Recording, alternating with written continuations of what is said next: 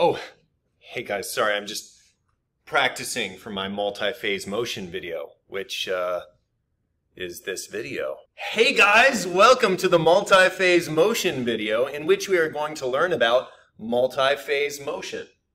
Multi-phase motion is, in general, motion where you have one acceleration during one part and a different acceleration during another part. Maybe there's only two phases, maybe there's three phases. Really, there could be any number of phases, but the hallmark of it is that you have acceleration that changes during the course of the question. The other really important thing is that the velocity at the end of one phase, so the final velocity for that part, becomes the initial velocity for the next phase of motion. All right, the stereotypical example that I will use for multi-phase motion is the jumping guy, all right? So if you're jumping, right, pushing off the ground, during this part where you are, lowest, right, and this part where you're still touching the ground, all the way up until this moment where your feet have just barely left the ground, this right here has one value, or at least a function, for your acceleration. All right, so this right here, this acceleration would be the, let's call it the jump acceleration. I have no idea what it is, okay? It could be 15 or something like that, but whatever it is, it's upwards and whatever, it's some number that is enough to make you do this. After the jump, the push off, right? Now for this part of it, all the way up from when you leave the ground to when you touch down again, for that part of your motion, the acceleration is gravity, which is to say negative 9.8 meters per second squared. All right, and then of course during this motion you would have the third and final phase, which is the landing. During the landing, you would have, again, like some other different acceleration. All right, now I could make up numbers that would go with this question, but I'm not interested in working this one out in particular. We are going to look at one from your notes packet. However, the other key thing here is not just that, oh, look, the acceleration changes, it's this. At this moment, you would say that your initial velocity is, of course, 0. You're standing there on the ground, ready to jump. Right. Okay. All right. When your feet leave the ground, you have some velocity which we would call the final velocity for the part of your motion which is the jump, the launch, where you're pushing off. Let me make up a number here. Let's say that your final velocity at the moment that your feet leave the ground is, how about 3.5 meters per second, right? And then for this part, this final, quote, final velocity at the end of the jump becomes the initial velocity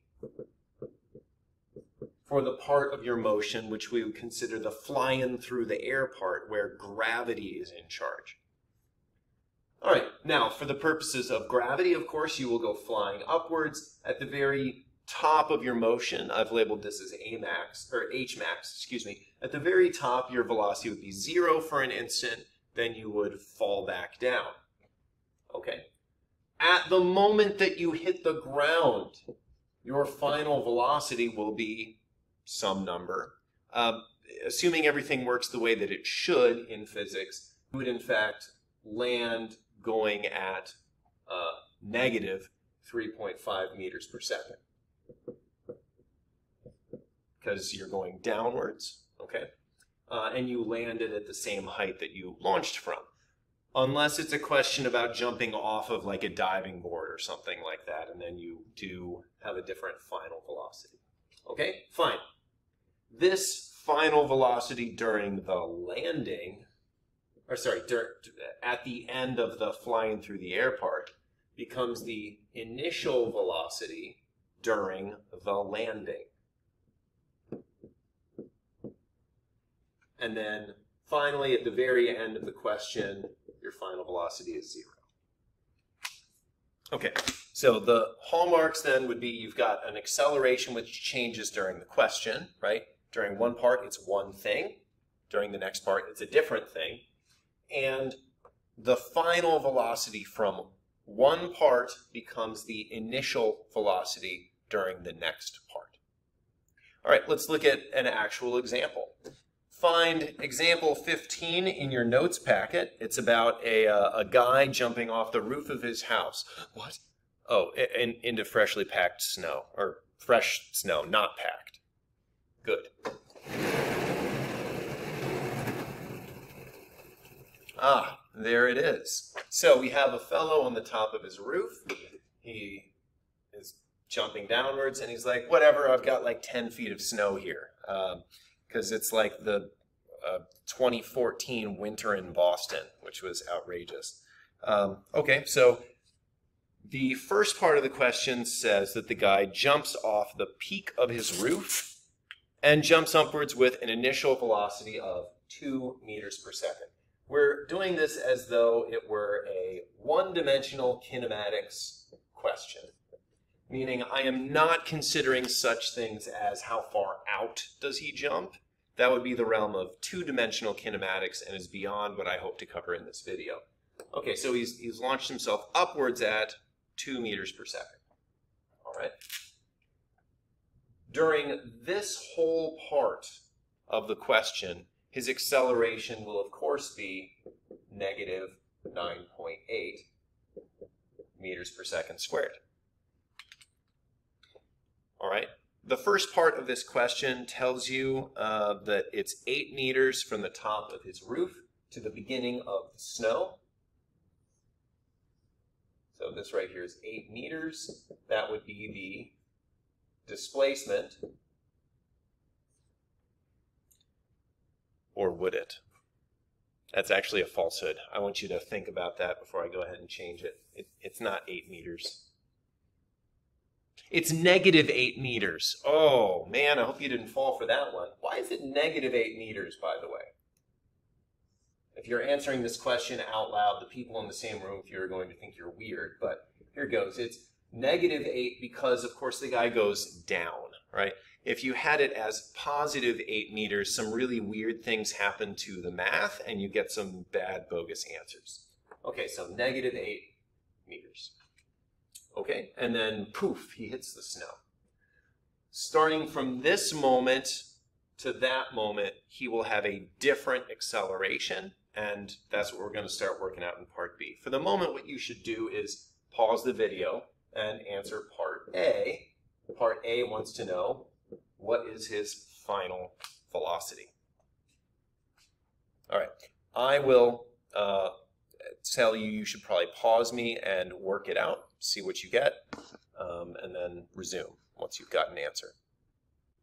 All right, and here's our answer, or at least almost. I want to make a couple comments here before I'm just like, great, and then move on to the next part, particularly with regard to what might have happened if you had made a mistake here, because early on there are usually some blunders that people make in one-dimensional kinematics, and most of them are related to signs. All right, so if you did not realize that you had to call the displacement negative 8 because he goes downwards, then you would have not had that negative sign there, and then this would have said minus, and then you would have had negative 152.8 instead of 160.8. One of two things is going to happen to you at this point. One category of people will take the square root, the calculator will say, error, and they will say, huh, weird, and then quit. Or maybe go track down the problem and figure out, why did I get a negative number? That's really weird. That response is the best one to try and figure out where you went wrong. All right, second possibility, or third possibility, however I'm numbering this, some people will look at that and they're like, well, I can't take the square root of a negative, so, what negative sign? I don't know what you're talking about. and then they take the square root of 152.8. The result is that they get a very similar answer, right? It's about 12, but it's a little bit smaller. They instead get 12.36, which is distinctly less than the correct answer. That's the actual worst category, I would say, right? The people who are like, the negative sign probably can just be dropped and they don't bother to figure out maybe where they went wrong. Okay, so having the negative sign up here then does actually make a big difference. It is not inconsequential, right? Pay attention to those little details, right? It does matter whether he jumped 8 meters up, wow, or 8 meters downwards. Okay, fine. That answer right there is almost great. And it's the one your calculator will tell you, but when the guy hits the snow, is he going up or down? If you said up, you're really confused. No, of course he's going down. He's going down, so therefore this should be negative. Please bear in mind that the way your calculator functions, when you take a square root, it will never give you a negative solution. However, in math class, you should have discussed that x squared equals 4 technically has 2 answers, plus or minus 2, because 2 squared is 4, but so is negative 2 squared, right? However, the calculator will never tell you the negative answer. It will only give you the positive result. And so that means sometimes, particularly if you're using the time-independent equation here, you will have to supply your own negative sign. All right, next bit. For the second phase of this fellow's motion, you're supposed to figure out what his acceleration is, given that he ends up plowing 3 meters down into the snow. Okay, now, once again, his displacement's negative, right? He goes 3 meters down into the snow, right? Also, his initial velocity at the moment that he starts to hit the snow is negative 12.68. Wait, hold on, Mr. Echo, where'd you get that number? Well, it's right over there, guys. That's the number right there. But hold on. Now you're calling it V naught. That's the final velocity. How is it now the initial velocity? That is the entire premise of two-phase motion, right? At the moment that he begins to crush his way through the snow, this guy is moving at this number that we solved for, 12.68 meters per second down. It is at that moment that we no longer just have gravity acting on the guy. It's now a new acceleration due to the snow pushing upwards on him. Okay, and we're going to pretend that that's a constant acceleration. It probably wouldn't actually be, but we'll make pretend here, all right? Okay, so the final velocity from this bit where it was gravity, it is now going to be the initial velocity for the second phase of motion where the snow is bringing him to rest. Okay, and then of course, I said he's being brought to rest. That means the final velocity is 0. All right, and so now it's going to be pretty much the same thing. Go ahead and solve for his acceleration.